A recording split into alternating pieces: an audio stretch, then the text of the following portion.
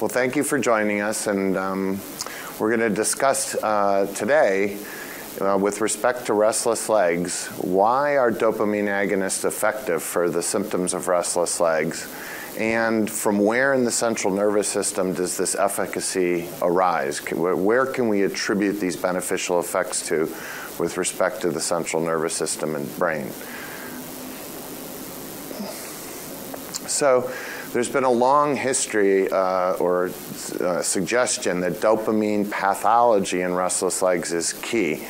And that comes from really the observations and seeing patients and treating them with dopamine agonists and other dopamine agents that we can alleviate not only the sensory symptoms of the disorder, but also the motor signs of restless legs. When I speak of the motor signs, I speak about periodic leg movements in sleep.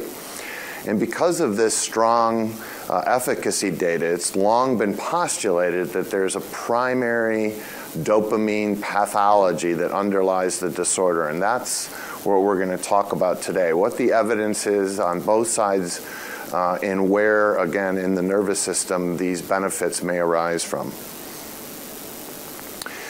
When one looks at this proposal that there's a primary dopamine pathology in restless legs, we have to pause a little bit and just look at the big picture. And one of the issues is that not every patient responds to dopamine treatment. Certainly, most do. The vast